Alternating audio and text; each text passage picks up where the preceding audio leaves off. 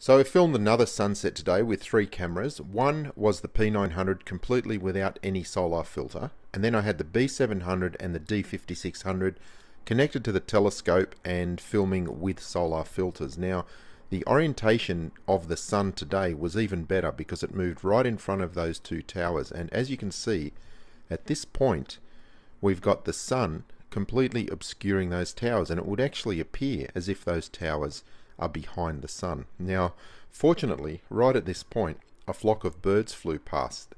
In the video on the P-900 without a filter, it does actually look like the birds flew behind the sun. Let me just play that for you.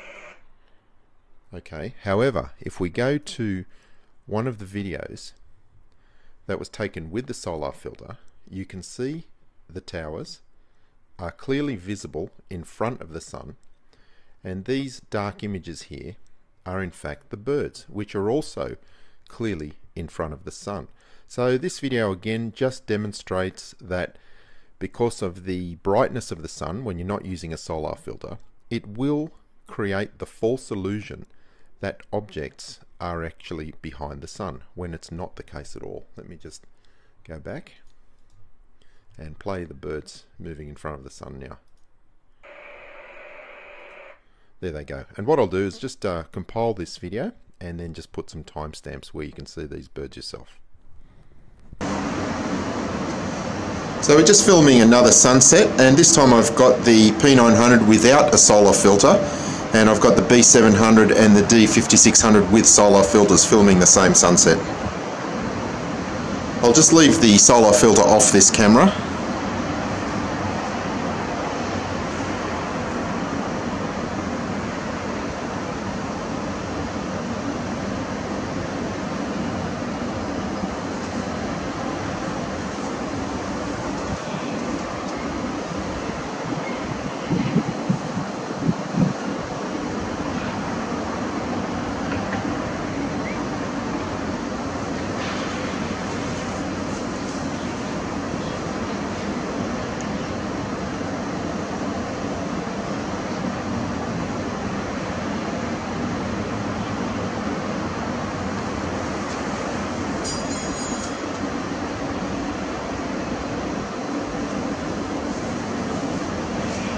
So you can see in the P-900 video, it actually looks like the sun is moving in front of those towers.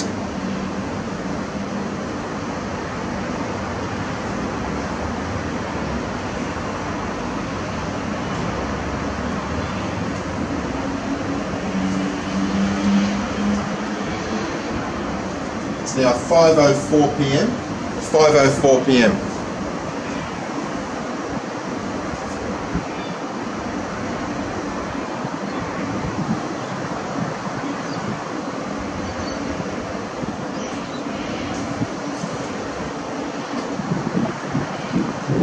Now at this point I just need to mention, in the cameras with the solar filter, they're connected to the telescope, which is tracking the sun.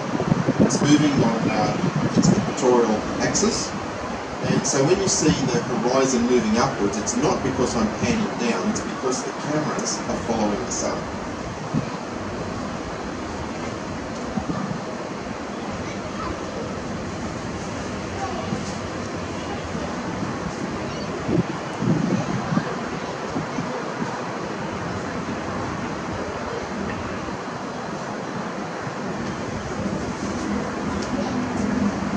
Now 5:05 p.m. 5:05 p.m.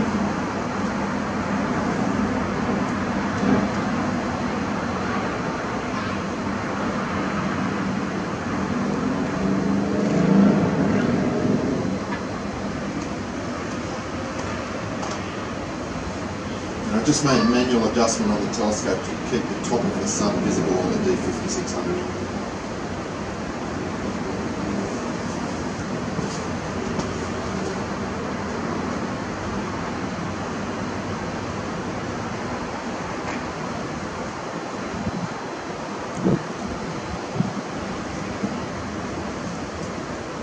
Once again, in the P-900, it looks like the sun is in front of the tower.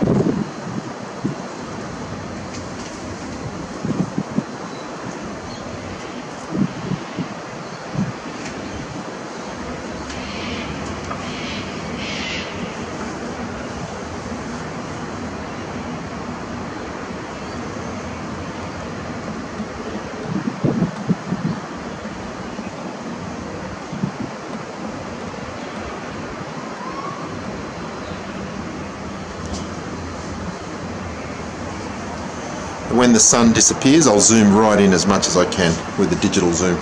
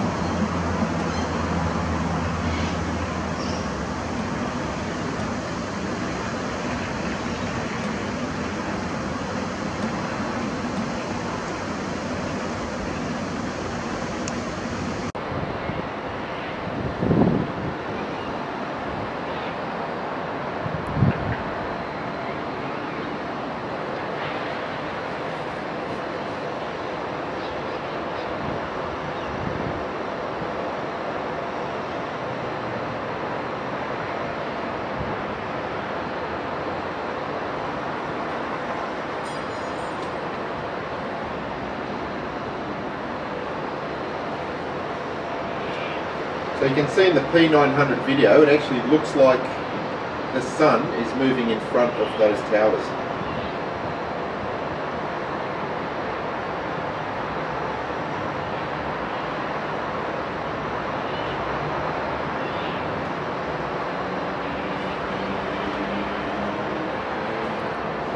It's now 5:04 p.m. 5:04 p.m.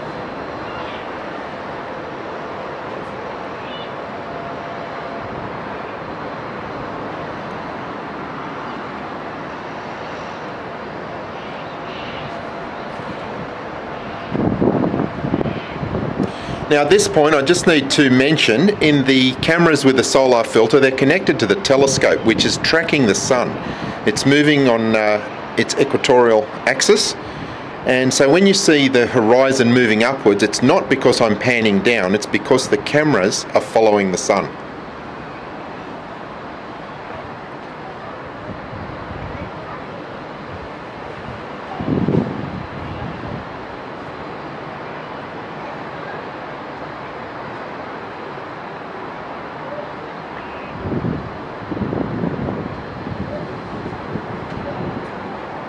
Now 5:05 p.m. 5:05 p.m.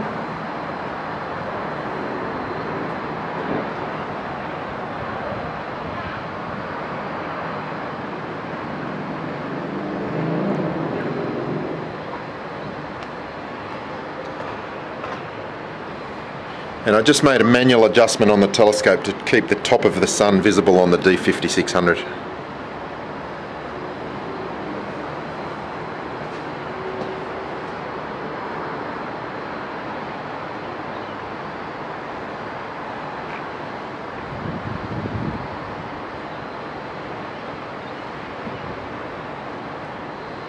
Once again, in the P-900, it looks like the sun is in front of the tower.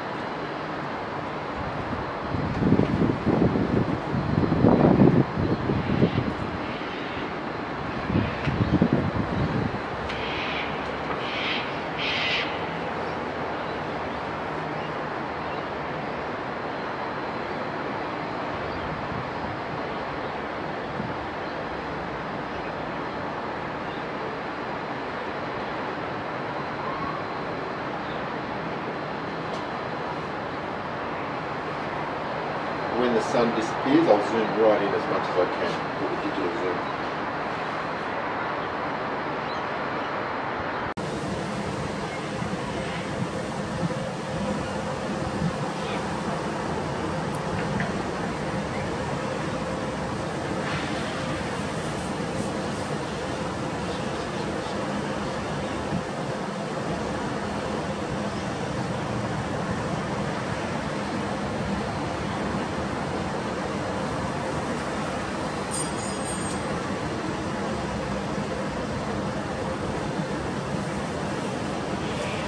So you can see in the P-900 video, it actually looks like the sun is moving in front of those towers.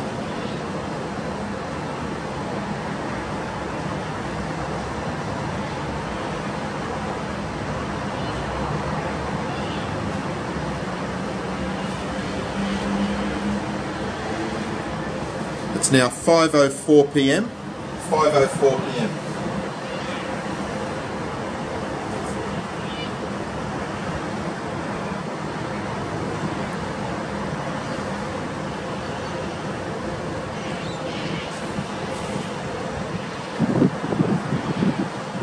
Now at this point I just need to mention, in the cameras with the solar filter, they're connected to the telescope, which is tracking the sun. It's moving on its equatorial axis, and so when you see the horizon moving upwards, it's not because I'm panning down, it's because the cameras are following the sun.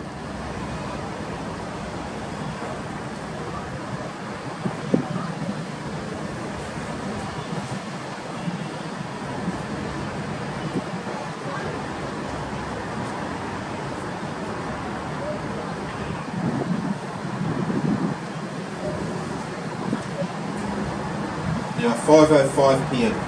5:05 p.m.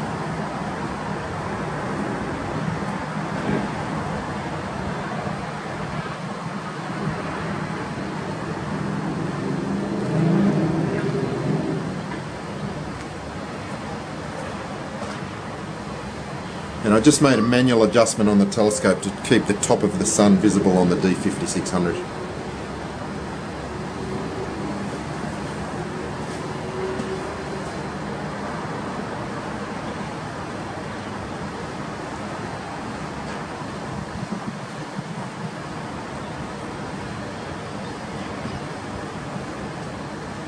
Once again, in the P-900, it looks like the sun is in front of the tower.